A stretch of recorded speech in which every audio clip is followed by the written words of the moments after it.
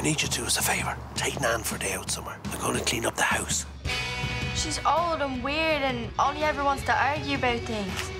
Surprise! Special treat moment, full house makeover. 22 years of newspapers. No more smelly old mattress, all gone to recycling. Ta-da! Brand new bed, IKEA's finest. Where's the old one? Why do you want to know?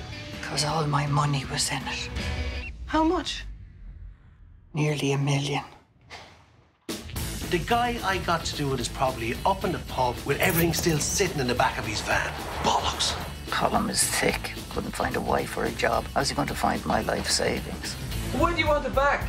It's got sentimental value. We've all been following the story of the missing mattress with the €1 million stashed in it. People have been eagerly searching their local dumps in hope of finding Mrs. Annie Small's loot.